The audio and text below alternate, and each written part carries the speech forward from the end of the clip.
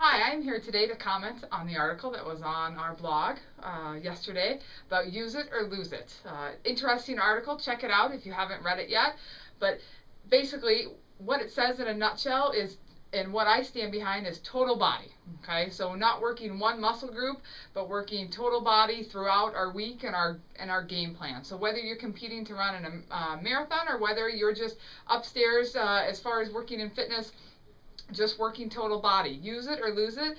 My theory is working everything at once throughout the week. So we want our core engaged. Even if we're lifting our biceps, we want our core engaged, okay, holding in our stomach tight. If we're squatting, okay, we can add an arm raise coming out, okay, out to the side. If we're lunging, we can add in arm curls. We can go out to the side with our arms.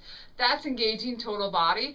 That's going to create definitely follow the model, use it or lose it, but you're going to create much more stress in those muscles. Therefore, you're creating, okay, those muscles to stay active. As we age, we lose those muscle tissues, okay? So if we can keep them active, it's going to be a lot better. We're going to keep that fat off, and we're going to be firm, toned bodies, whether we're athletes or whether we're just in it for general fitness.